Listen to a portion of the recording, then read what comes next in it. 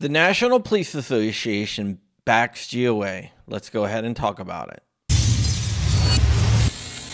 What up, guys, and welcome back to my little piece of paradise known as John Crump News. I will be your host for today. My name is John Crump. I'm an investigative journalist, and I keep an eye on 2A issues. If you can do me a major favor, like, comment, and subscribe. It means everything to me, and it helps get my message out to the masses. Today, we are brought to you by our friends at JSD Supply. JSD Supply is your one-stop shop for everything that you need to complete your build. They sell the MUP 1, which is based on the popular SIG P320 frame. They sell polymer 80s and Patmos slides, barrels, and parts kits. Check them out at JSD Supply, and for a limited time, you can use code CRUMP and get $10 off your order above $100 and free shipping. Check them out at JSD Supply. Okay, let's go ahead and talk about the Gun Owners of America case in New York. If you are not aware, a Ukrainian immigrant named Ivan ANTONYUK and GOA teamed up to sue New York over their concealed carry laws. New York tried to pass all these laws, known as the Concealed Carry Improvement Act, to try to get around Bruen. They lost in the New York Pistol Rifle Association versus Bruen case, which said that they have to become shall issue. So instead of just doing what the Supreme Court said, they went ahead and passed these laws that kind of violate the Supreme Court's decision. I will give you one example. The Supreme Court said certain places can be designated as sensitive areas. These places include schools and government buildings, but you cannot declare a place a sensitive area just because people gather there. And that's exactly what New York did. New York claimed that Times Square is a sensitive area. And why? Because people gather there, which is a direct violation of Bruen. And Mr. ANTONYUK actually had more rights before Bruen passed. You see, ANTONYUK had what's called a unrestricted concealed carry license. So basically, he can carry anywhere.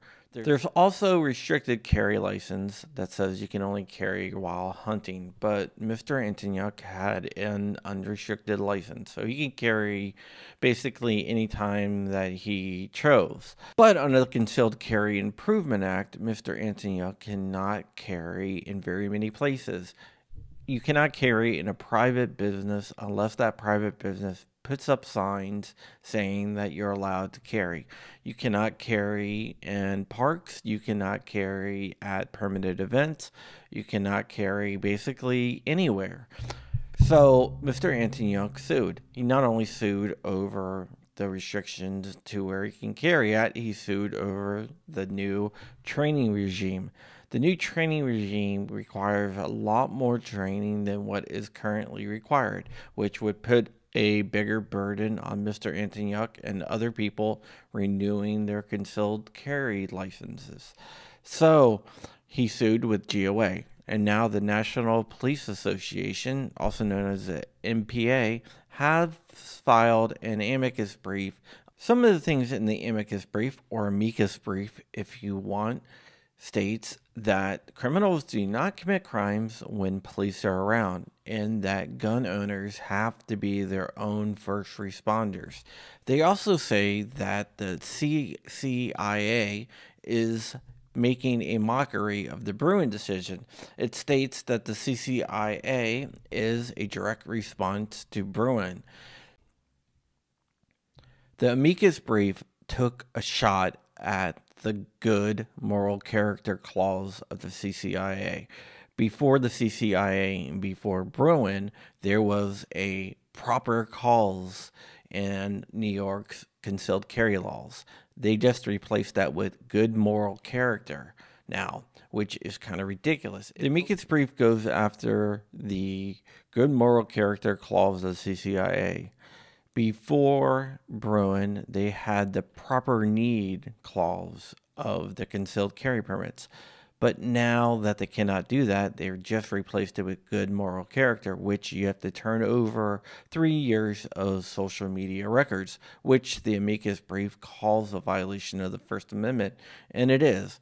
The people who look at the concealed carry permits get to decide if your posts are showing that you are of good moral character. If you support Donald Trump, maybe you're not of good moral character. That is what the judge decides.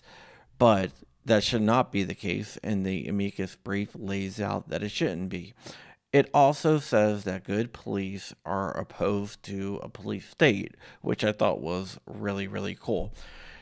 The amicus brief says that the whole CCIA is making a mockery of the Bruen decision, which it is. This is good that law enforcement is backing up GOA. Hopefully, more cops will back up GOA in their case against New York's draconian, unconstitutional gun laws. All right, that's it for today. I love you very much. Stay ever vigilant. Stay ever free. Keep in the fight. I am out of here. Wolverine's motherfucker.